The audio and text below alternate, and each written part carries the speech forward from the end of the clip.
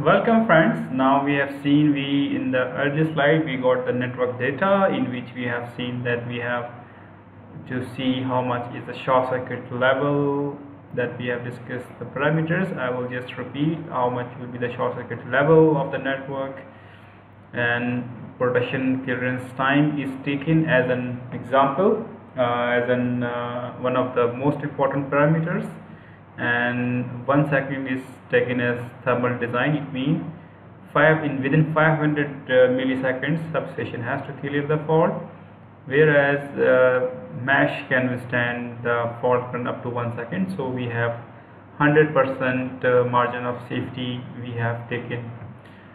So just I want to explain you one thing is that for the equipment, mostly you will see they are designed for 63 kiloampere for 3 seconds. So the question is why we are designing mesh for less than 3 seconds.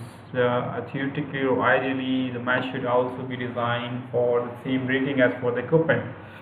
But the reason is the equipment is also feeding a three-phase short circuit fault, and full fault current is flowing through the breaker, whereas the ground fault will always occur. The short circuit level will be lesser, and all the paths within the ground will share the short circuit current level. So that's why these are two little different parameters, and we have selected from the utility we have the option of 500 milliseconds for the correct operation time, and thermal design we are selecting 1 second. So the next topic I want to start is specific soil resistivity. Specific soil resistivity is one of the very important another item or the quantity that we should know before starting the calculations. So what is the process? The geotechnical investigation is conducted by a company on site. Measurement of specific resistivity with readings from 1.5 meters, 3 meters, 4.5 meters, 6 meters, 15 meters, 30 meters, 40 and 45 meters electrode spacing were made on the site.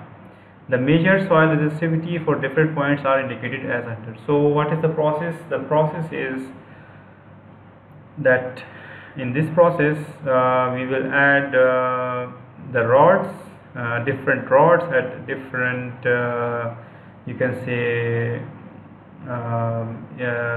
distance, and by putting these rods we will be able to measure the resistivity. So we have an area. In this area we have choose different sides. So example, line 1 we have put the rods up to 45. This is the last rod you have seen. This is 45.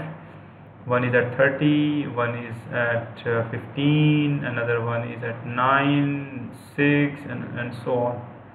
So these are shown by different symbols, and we have taken the reading line 1 south to north, and you can see the reading range is shown in ohms per meter, is shown on the vertical axis, and the reading is from 0 to 35, and the electrode spacing is shown on the horizontal axis, and you can see various readings and the results are shown. So we have taken one reading from south to north, north to south, and then west to east, and then east to west.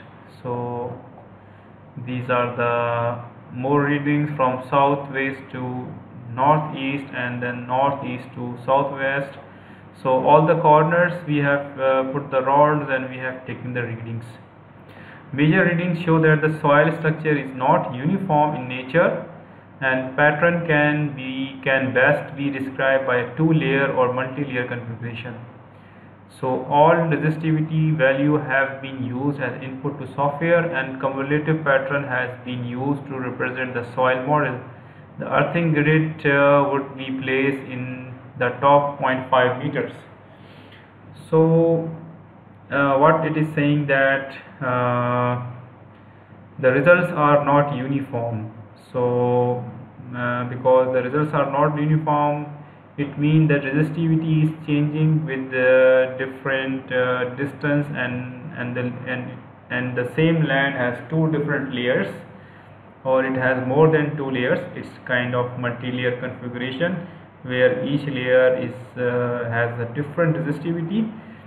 So what is the solution? Solution is that we will use the earthing software, and we will put all these values in the software with different resistance values, and then the software will automatically do the calculations, and the resultant, it will show that how much is the conductor size is required.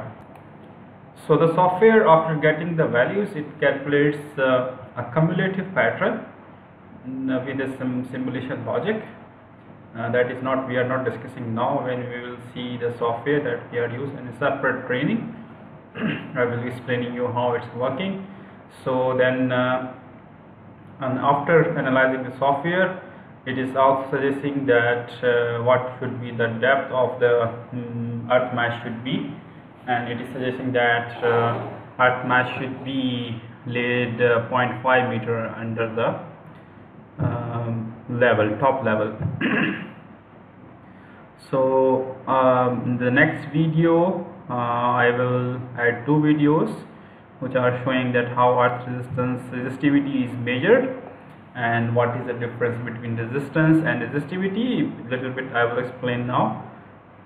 Basically, the resistance is depending upon the length of the conductor, whereas the resistivity is basically characteristics of a material defined on a per unit length.